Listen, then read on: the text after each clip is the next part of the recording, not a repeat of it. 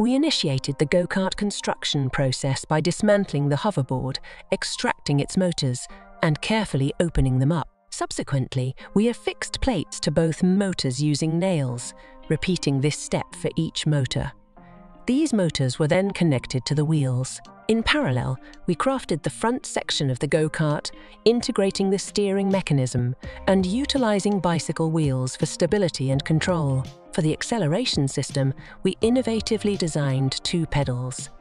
These pedals, operated through a rope mechanism, enable controlled forward and backward movement of the hoverboard. The resulting system not only provides a reliable means of propulsion, but also offers dynamic control through the interaction of the pedals and the integrated hoverboard components.